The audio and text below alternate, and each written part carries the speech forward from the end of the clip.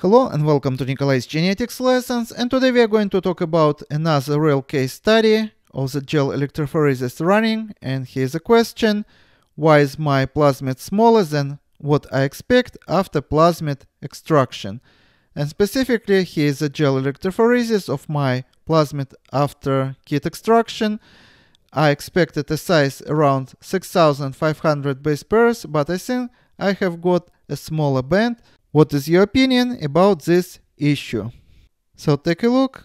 We are talking about this band here, and here is the ladder, here is the sizes. So it is roughly 5 kilobases instead of being 6000. So let me highlight here, 6500 base pairs. So as you see, it is smaller than expected.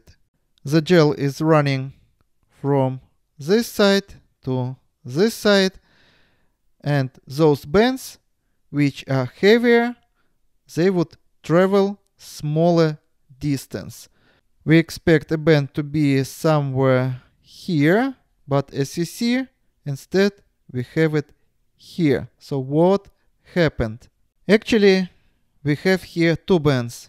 One band here, another more bright band here. So instead of one band, we have two bands, but of the different size. One seems smaller, so it traveled longer distance than expected. Another one seems like bigger, so it traveled smaller distance than expected. What we see here, we can explain with this picture. On this picture, we can see plasmid in different conformation that also would travel from this side to this side and would form bands at the different places, because conformation of this molecule, circular molecule, it also can be linear, affect how fast it moves through the gel. So first, nicked plasmid. So plasmid, it is a circular DNA. But if it is going to be nicked, so let me show you double-stranded DNA. But if one strand would be nicked, so as you see it is nicked here, then it's going to be in its relaxed form. And it's going to be slowest to move.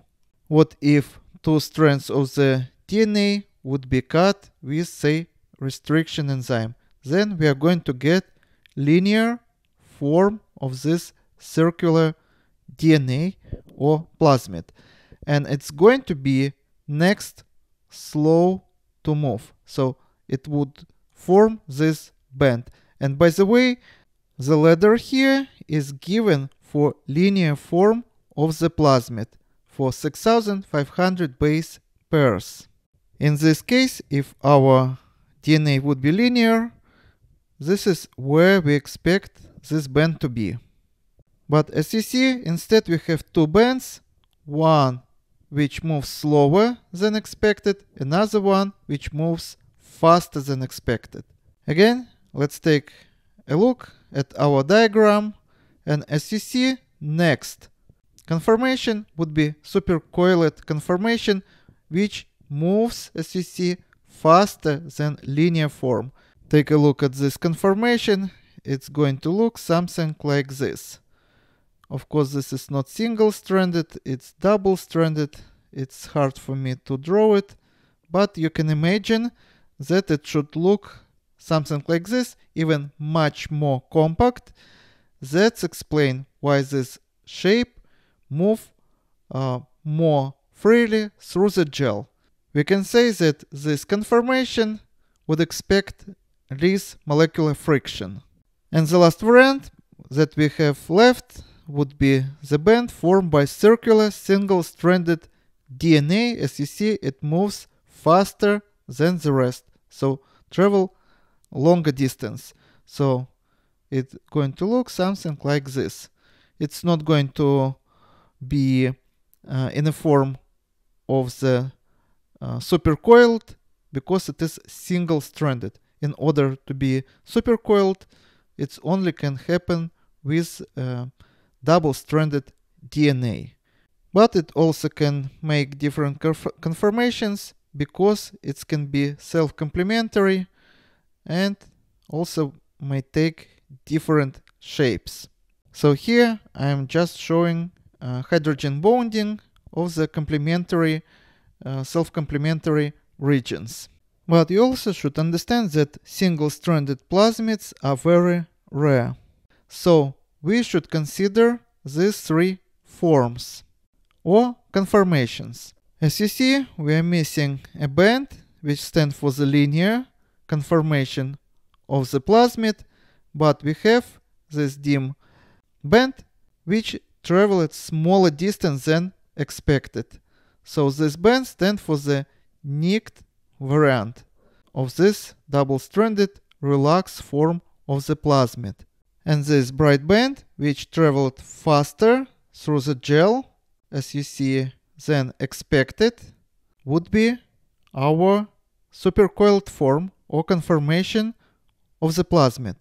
If we would compare these two bands, we would see that this band is much brighter. That means that we have much more this conformation of the plasmid than this one.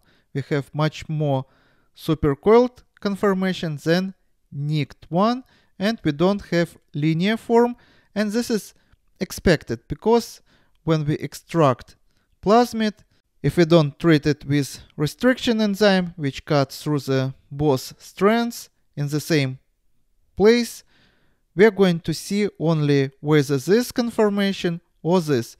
Usually plasmids are found in this conformation, but when they are actively transcribed, then topoisomerases would nick one strand of the DNA in order to relax it for other enzymes which participate in replication or expression of the genes would have easier access. So in vivo we expect a few of these variants which we see here and more of this conformation, and as you see by the brightness of this band, this is exactly what we see, and actually linear form we are not expect to see at all unless we essentially cut double-stranded DNA with restriction enzymes or they were cut due to contamination.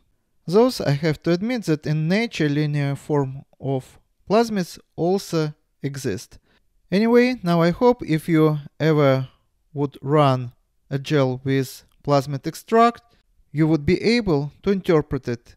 And this is all for today. Subscribe and see you in the next video. Goodbye.